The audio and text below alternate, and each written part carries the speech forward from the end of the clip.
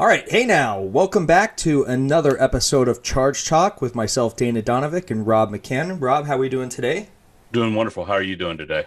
Man, excited. We have been talking, behind the scenes about niobium and when we're going to introduce this topic to our audience for a while now. We even kind of leaked it because I just couldn't resist in the last episode, but couldn't be more excited. And for all the right reasons, because this is a kind of a game changer, would you say, for battery tech? Yeah, this is that part that kind of there's a major problem that we have with batteries, and I think you want to touch on that that leads to fires, and we want to talk about that today too. So, Niobium addresses some of those concerns. Yeah, well, and so looking at our cell phones and all of our consumer electronics that we use on a regular basis that help us meet our basic needs, there's always been a talk of, that first charge and whether or not, if you should properly charge it, fully right away or let it drain. And the long story short is what most consumers actually don't know is that about 10 to 18% of the battery itself, its life cycle, is lost immediately in that first charge. And it's all due to the impurities of the battery. And correct me if I'm wrong in any part of this, Rob, because No, you're no, a that's it. resident expert here. Well, no, that's exactly it. It's a known factor. That's been an issue for this whole time, and we want greater capacity. Lithium has the greatest energy density of the metals. Um, it's going to be important that you get as much as you can out of it. Absolutely. And so, like, in order to solve this, I call it a handicap on lithium batteries, none other than Stanley Whittingham, the guy that basically invented lithium batteries back in 1970 or in the 70s, who happens to be a Nobel Peace Prize winner too for this, his innovative work in Right. battery tech, and also for our microvast shareholder listeners, he's on the board of directors. But he took it to task to get to the bottom of this problem and find a solution, and that's niobium. Absolutely. The issue has been a huge lingering thing, a cloud over all lithium, and to get that capacity we want. So it appears that Stanley has found a way to slow down this degradation that affects the capacity of electric car batteries, our phone, etc. Using a new coated layer that protects cells, and that coated layer is niobium. A coated layer is niobium, and to coat the anode itself, that allows it to not leach out. This is one of the let's talk real quick. This is going to be a fairly quick subject, but one that's very important and timely. GM is recalling a whole bunch of the sparks because of fires in the battery. And what winds up happening is that as dendrites, which is the crystal form between the anode and cathode of lithium, every time it starts to form, that causes a short. That short causes thermal runaway.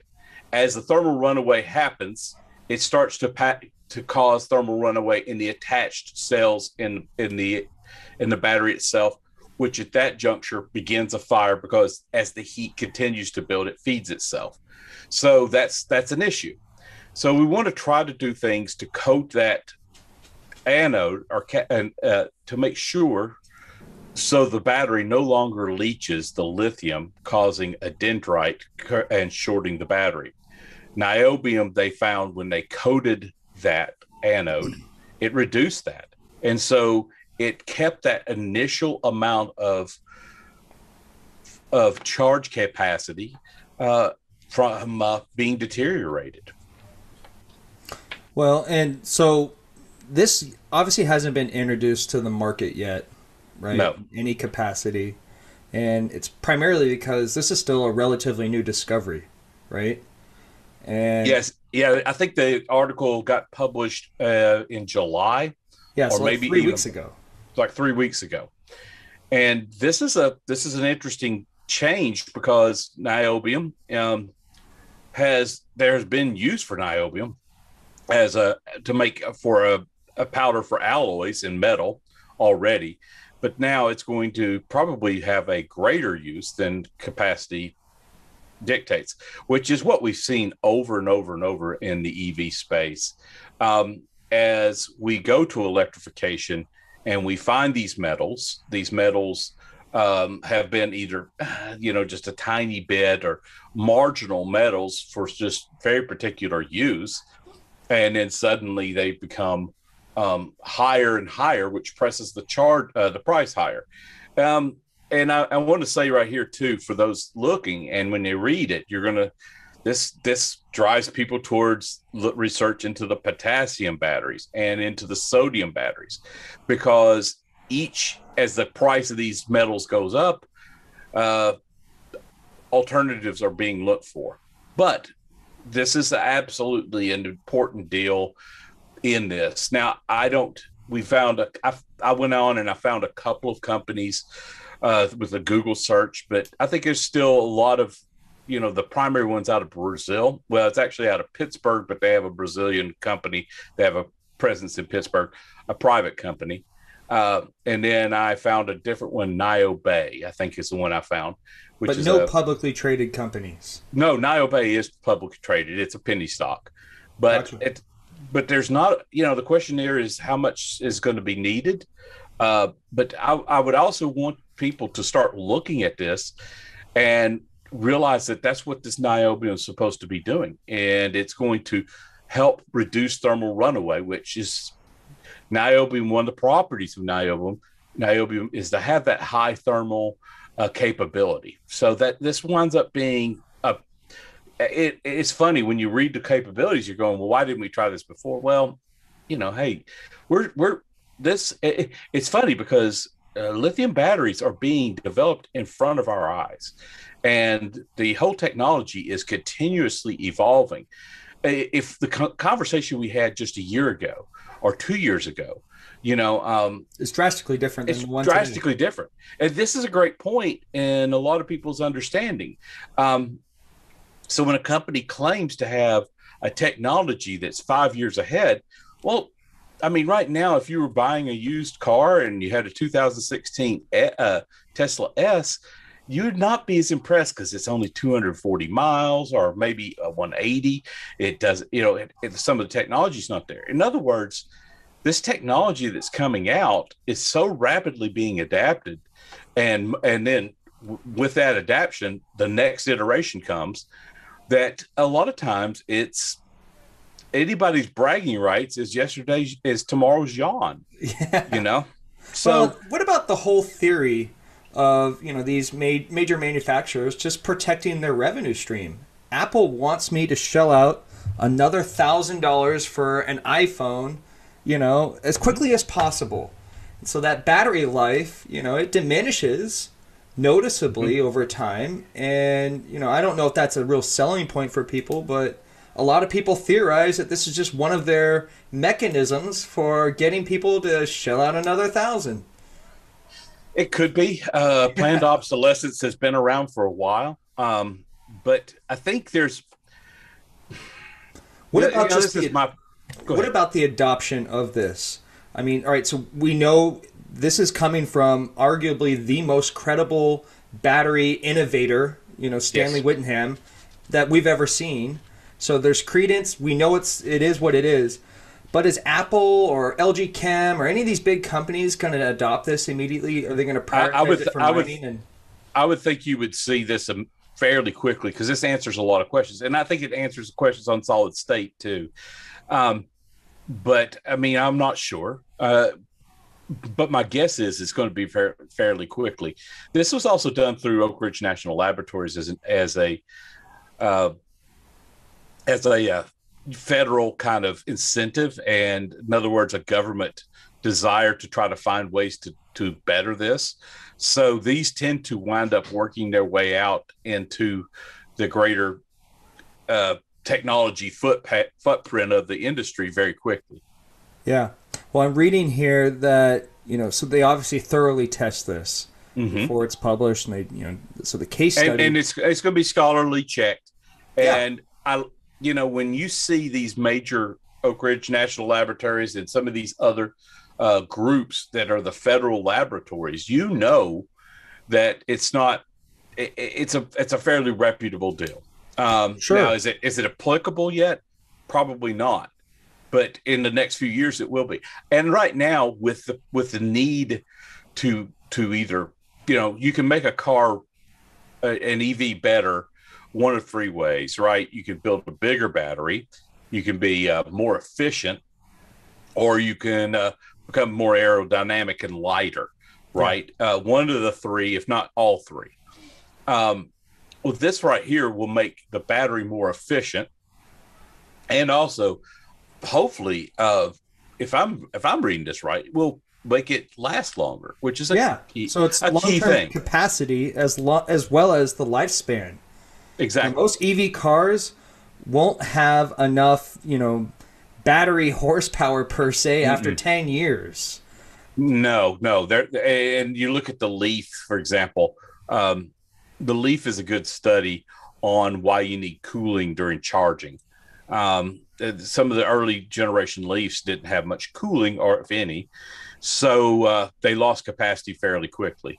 Uh, that wound up, so you could buy a Leaf and it would have 60% of its battery. Well, it only had like 120, 140 miles range anyway. So now you're looking at a day of 70 miles, and on a 5-year-old car, that's a problem in the EVs space, which we don't see yet. Let's talk about. We're not talking about that yet, and we'll have to talk about that. What happens with the EV space as cars get older, right? Because when you go to get a used EV, you're looking at, you just look at the tires, look at the body, make sure it wasn't wrecked. But now you're going to look at how good that battery is. How much longer life does this car have? That becomes a critical decision on redoing it. Neo has a interesting answer with the you buy the Replaceable battery. car, lease the battery. Um, Brilliant. and that is brilliant. I want to see that in greater capacity. Um, Meanwhile, Tesla is trying to incorporate the battery into the body, which has its pros, but makes for replacement of the battery all much more difficult. So there's going to be a lot of changing back and forth, and I think industrial trucks, the big bodies that have large chassis already, probably won't suffer this as bad because I think they'll be more modular because they can be, right. It's an easier construction.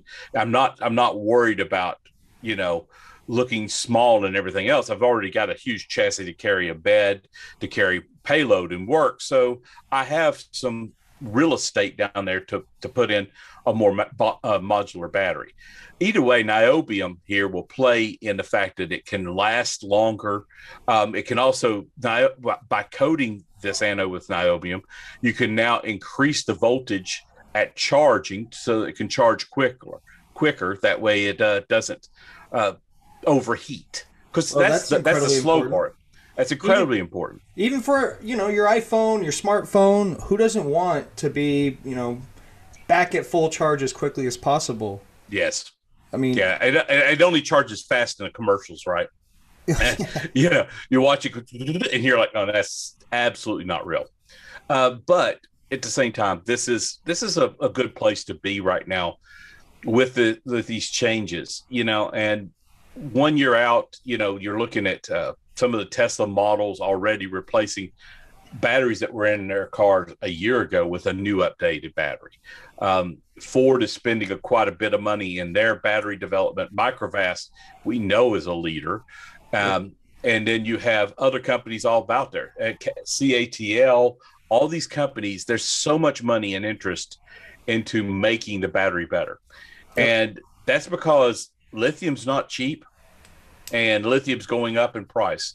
So the battery you make, you want to use as little lithium and a little bit of minerals as you can to get the best efficiency. Otherwise, you're going to have an expensive battery and you're going to price yourself right out of the market.